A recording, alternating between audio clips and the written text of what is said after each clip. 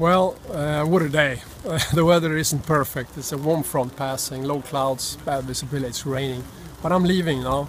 I'll try to get on the other side of the front. It's September 1st and it's start of the final phase. It feels almost unreal. I'm heading for a fueled up to full tanks, 200 liters of fuel. So I'm going to reach Kastrup today, this evening, early late afternoon, and continue on the 2nd of September. So I feel very thrilled. The reception here in Stockholm has been great. We're at a very historical place actually. 1913 this Barkarby was an airfield, very original, but now they're planning to build houses and the airport is actually closed.